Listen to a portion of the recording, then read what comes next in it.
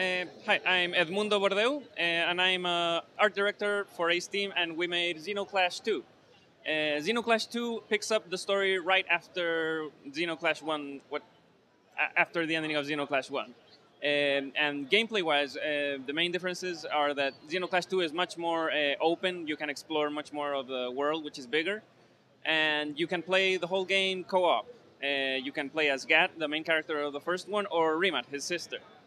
And we're keeping all the cool features of the first one and enhancing them. It's a first-person melee combat fighting game, so the combat system we're kind of giving it more depth and more variety, like fighting different type of creatures with different blocking patterns and increasing also the amount of moves you can do. And we're keeping also the surreal fantasy style it had. We call it a punk fantasy universe. And overall, it will be just a kind of all the things we thought that made the first one cool. We kind of focused on that and expanded it. Now, what platforms is this being released on?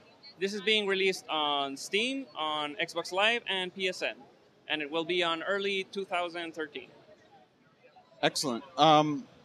Is there anything else you want to talk about? Is there any co-op gameplay, anything online multiplayer, or anything like that? The entire story, the single player campaign, can be played co-op, and you can play as either Gat or Rimat. Okay, and is that going to be drop in, drop out co-op? Yes, it's drop in, drop out co-op. If you join someone else's game and you're, say, at the same chapter, you both gain that progress in the campaign, and you don't lose it if you disconnect. Oh, excellent. Is there anything that you can unlock on the way? Any special weapons, anything? Yeah, in the game this time around, you have stats that you can increase during the game, like strength, stamina, and also in the first one we had a secondary weapon, you could call it, using grenades any moment during the fight. Now you will have 4 special items you can use during the fights. We also changed the weapons so that they would be much more effective.